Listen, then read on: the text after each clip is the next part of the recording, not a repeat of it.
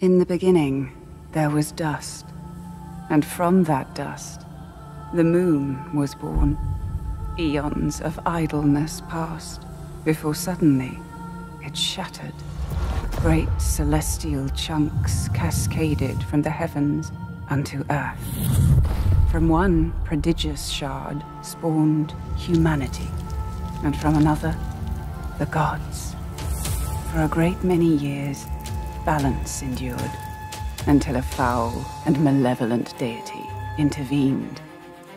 Exil spread greed and distrust among his kin, compelling these calamitous beings to conquer man. Centuries of servitude passed, until finally, aided by a veiled ally, humanity revolted.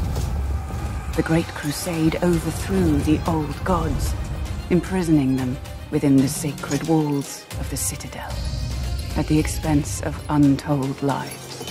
A peace was wrought, but it was not meant to last, for the miscreant, Exil, returned from his concealment, conducting atrocious experiments upon his caged kindred.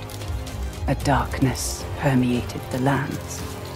Rivers stagnated, crops failed, and the world of man began to fade. The great moon, witnessing all, wept a final shard, a shard of the purest obsidian. And thus, a glimmer of hope remains.